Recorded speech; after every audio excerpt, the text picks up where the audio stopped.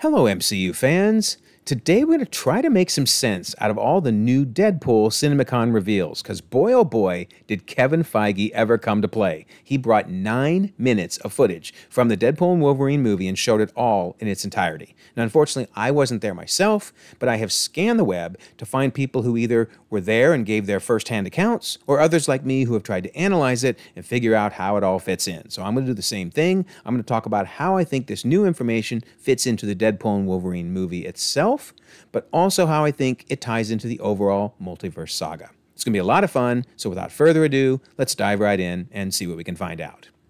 Don't forget, we have an April contest running all month long. Be a subscriber, leave a comment, win a book or a steel book. Best of luck. Also, we have the membership option in case you want to help me with my goal of doing this full-time one day. You get cool perks like custom emojis, behind-the-scenes videos. I'm even looking at doing early release videos for members only. But no matter how you support the channel, it's all greatly appreciated. Leaving comments, liking videos, subscribing, those things matter too. So thank you so much. All right, so according to the accounts, they start with footage showing that Wade is a really bad car salesman, right? Remember in the trailer, we saw this. In fact, we saw his badge, if you zoom in, that says Sales Associate with DriveMax. So yeah, it sounds like he is dropping F-bombs left and right in front of customers and having a lot of inappropriate discussions with them. What a shock. So he's not selling many cars. But we also see that he has given up being Deadpool. So this shot from the trailer makes a lot more sense now. This is before he goes to the TVA, and he's basically decided to stop being a superhero. Now, Peter is trying to convince him to pick it back up, put on the suit and get the team going again, right? But nope, Wade wants to have nothing to do with it. We also supposedly see how he gets that nasty wig stapled to his head because, well, we see him stapling it. So, ugh. Can't wait for that, right? But then supposedly on his way home, we see a construction worker who is spying on Deadpool, basically, taking photos of him. Now, obviously, this is not a scene from the movie. I didn't have a scene to show for this. In fact, bonus points if you know what movie this is from. But the important point is the TVA is supposedly spying on Deadpool, which is interesting. Why would they need to do that, right? That is an interesting fact. All right, so then he arrives home to the surprise birthday party that we saw in the trailer, and we learn that he is living with Blind Al. So this is her apartment, like he went to go visit so many times in the first 2 movies. That means he is not living with Vanessa. They seem to not be together. That was kind of confirmed. I mean, the trailer sure hinted at it, but now we get confirmation because he even asks her, is she dating? Finds out she's got a boyfriend and asks even, how's it going with your boyfriend? And she says, well, he hasn't gotten me shot yet. So, funny line, but that may kind of give a hint as to why they broke up. Because, remember in the second movie, obviously she was killed, brought back from the dead, but maybe the trauma of that event has made her realize, being Deadpool's girlfriend might be a little too dangerous. So it might have separated them and drawn them apart. All right, so then, almost to follow that up, Deadpool jokes, well, if this were 5 years ago, you'd all be dead. Only Deadpool could drop a line like that, right? Well, I love the line for a couple reasons. Number one, it establishes that, yes, Deadpool 1 and 2 happened in this continuity. Yay, that's awesome. Number two, it establishes 5 years now are the distance of time between Deadpool 2 and Deadpool 3. So some time has gone by. But number three is just this reminder that, yeah, he did save all their lives, right? Because they would all be dead. Vanessa would be dead, Peter would be dead, the whole team would be dead, and then he continued to do all kinds of other crazy things, killing the crappy Deadpool from Wolverine Origins, killing Ryan Reynolds so he can't be part of Green Lantern, etc. So I love the fact that all of these things happened and they tie them all together very nicely. All right, so then it's time for him to make a wish. He blows out the candle, and according to reports, almost immediately there's a knock at the door, and the TVA show up. So it certainly seems to imply that, like, he made a wish, and this is his wish come true. So we'll see if that's really where they go, but that's kind of clever if they do that. All right, so he eventually shows up in front of Paradox, as we saw in the trailer, and then these are first-hand quotes that people said are in the trailer, where Paradox says, we're really a watchdog organization. We're in charge of defending the sacred timeline. Yes, he said it. He said the thing. He said sacred timeline. So that's why I'm really theorizing this is not the same TVA as we saw in Loki. Because in Loki, they're now letting the sacred timeline blossom and be free. There is no defending the sacred timeline. Everything is allowed to be there. It's free will. That's why the tree is growing and blossoming. All the branches are no longer pruned. So the fact they're talking about defending the sacred timeline, I'm thinking this is the Fox TVA. Because the movie is a celebration of the Fox movies. So I think the Fox universe has a TVA, and of course we saw the TVA in the main MCU, the 616. So then they go on to say, hey, we've been watching you for some time now. Interesting. In fact, they mention, we're well aware of your abuse of your timeline, right? Because he goes back and, kills that crappy Deadpool, saying just cleaning up the timelines. So I kind of wondered, was the plot going to be they were bringing him in for abusing the timeline? Are they mad at him? No, actually, they're fine with that. In fact, they say, we brought you here to tell you that you're special. So I think that ties into this overall, just his understanding of the timelines, because even in the first Deadpool movie, when they're talking about bringing him to the professor, he says, was it McAvoy or Stewart? These timelines are so confusing. So he has this ability to sense the timelines, but even more so, this desire to clean them up. I think that is why they're recruiting him, because they want him to clean up, in my opinion, the Fox timeline. But we'll see how this all goes down. All right, so Paradox then says, you've been chosen for a higher purpose, one that could save the entire sacred timeline. So once again, I just don't get why it would be the Loki TVA when they're wanting to save the sacred timeline. But we'll see. I just think this is the Fox TVA.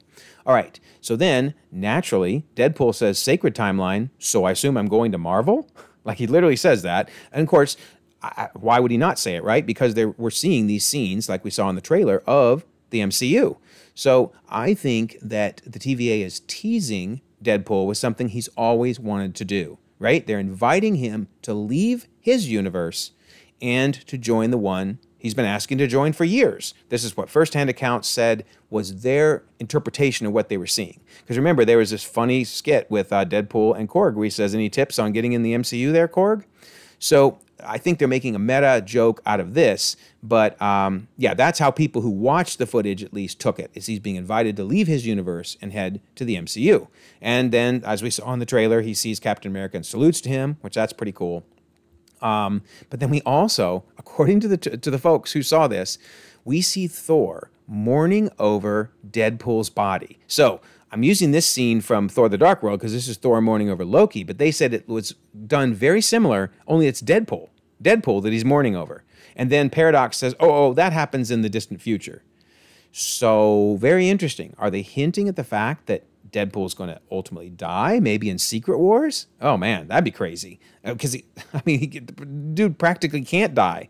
So very interesting. But yeah, they are hinting at the fact that he may die in the MCU.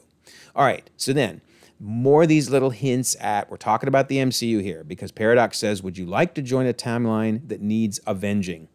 And then Deadpool picks up and goes, would this be a marvelous event? Right? They're just making all kinds of jokes about that. And then finally, he says, which we saw in the trailer, I smell what you're stepping in, Sensei. So in other words, he's like, I get it. I get what you're hinting at. You're inviting me to go to the MCU. And then he grabs a microphone from off camera, shoves it in his mouth, or shoves it up to his mouth and says, blank you, Fox, I'm going to Disneyland.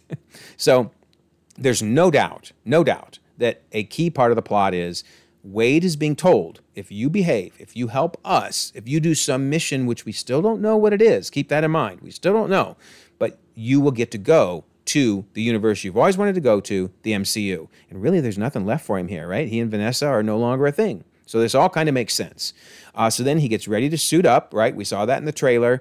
And it turns out that his katanas are made of adamantium. Very interesting reveal, because he talks about how important those are going to be to him. And obviously, if he fights Wolverine, yeah, having adamantium katanas will be very helpful. So they said that you then see the suit up that we saw in the trailer, where he's putting all his uniform on and getting a little inappropriate touch from this dude, getting his guns ready, etc. And supposedly he even jokes to Paradox about, yeah, your guy's a little handsy. But they said there's also got the same scene where he's doing the reverse splits. And then I guess it kind of jumps, because I don't think these two things are connected. But they said the next thing that you see is him in the car with Wolverine. So that's a pretty big jump. So I actually think now this is a scene from The Void, because they wanted to show you Deadpool and Wolverine together. And I actually don't think he meets the Wolverine, Hugh Jackman's Wolverine, until he's in the Void. And then, of course, in the trailer, we saw him being thrown out of the car and, fixing his broken arms there. But yeah, this then is the last shot from the footage that they give us at CinemaCon. So, wow. Lots of information about the TVA, many drops about the MCU, Sacred Timeline, etc. And then obviously getting to see him and Wolverine together. So now we're moving to my theories. So we do see from the trailer that he's finding different Wolverines, right? Because there's this one, which many have theorized is a different actor, not Hugh Jackman. So I'm guessing Deadpool is saying, hey, before I go to the MCU, I want to bring my buddy. I want to bring Wolverine. So he's hunting down Wolverine. I can't help but wonder if that isn't part of the TVA's ultimate plan, because I'm wondering if they're pruning these timelines that he goes to after he leaves. That would be kind of wild. But then ultimately, I do believe he lands in the scene from Logan because, man, it looks so much like that vehicle from Logan. We'll have to see, but I really think he lands there, and I think that triggers him. In another meta-commentary, it triggers him because they've said, Logan died in Logan, and we're not touching that. Remember, Ryan Reynolds and Hugh Jackman said that. So I think it makes Deadpool go nuts, and he starts attacking the TVA, and that's what ends up with him in the Void. And I really think most of the movie is going to be happening in the Void. And we're going to see several of the pruned members from the X-Men universe, and of course Cassandra Nova, who apparently will be leading the fight against Deadpool, Wolverine, etc. And of course this is Cassandra Nova from the comics, and I'm really hoping that she shows up in X-Men 97 as well. So, bottom line, I think it's a different TVA. I think they are teasing Deadpool with what he wants to do, which is enter the MCU. And I think the way this fits into the multiverse saga is, if you remember, if you look at Loki, Loki has pretty much been the framework of the entire multiverse saga so far. Loki Season 1 leads to then the Loom being destroyed in Loki Season 2, and ultimately to the tree being formed, and of course the Void being what's left over.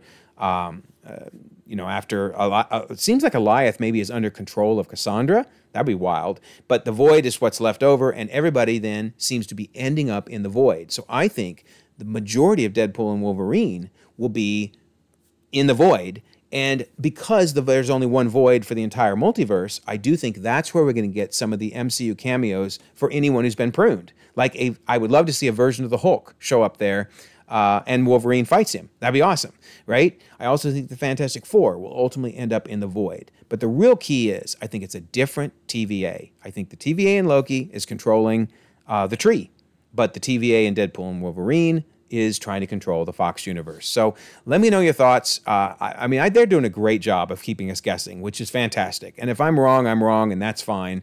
But it's just fun to guess, right? So tell me your thoughts. How do you think this all fits together? Are you stoked for July to come? Because this movie is going to be so good. Tell me your theories. Love to hear them. And we'll see you on July 26th in the theater, right? Also, don't forget, right? Be a subscriber, leave a comment, win a book or a steel book. And of course, we have that membership option that I mentioned. And I always like to bring up the Discord. So much going on. We have watches happening on just about everything under the sun. We have MMORPG, always a fun time. We have Star Wars retrospectives, where we're looking at several of the different movies across the Star Wars timeline. We are extending the timeline on the Moon Girl Season 2 art thumbnail. We all know my thumbnails aren't that great, so this is a challenge to come up with a better one, which won't be hard, and I will feature it in my next Moon Girl video, so that'll be fun. And lastly, while we do talk mostly about Star Wars, DC, and Marvel, we do have lots of other forums, so whatever you want to talk about, it's all out there. I will leave a pinned comment so that you can join the server if you'd like. 1,300 members across the globe, conversations 24/7. Also, if you don't mind, like this video, subscribe if you haven't already. You can check out more content, and we'll all continue to enjoy the ever-growing, ever-changing Marvel Cinematic Universe.